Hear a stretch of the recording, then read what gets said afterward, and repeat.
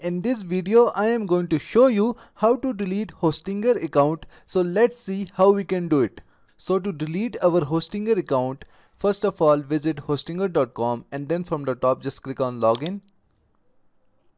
And now we are going to enter our Hpanel username and password and then click on login again.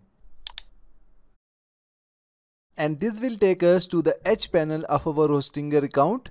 Now from the Hpanel Hpanel, from the top just click on billing. And here you will see all the products that you have purchased from Hpanel. Next to your product you will see this arrow icon, just click on it.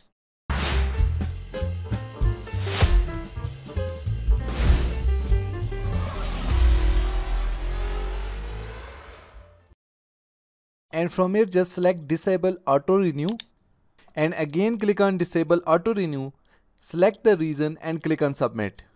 After doing this for all your products, from the top just click on this help button.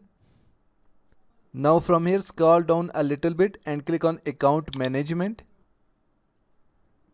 And now you can chat with the Hpanel agent and you can ask them to delete your Hpanel account.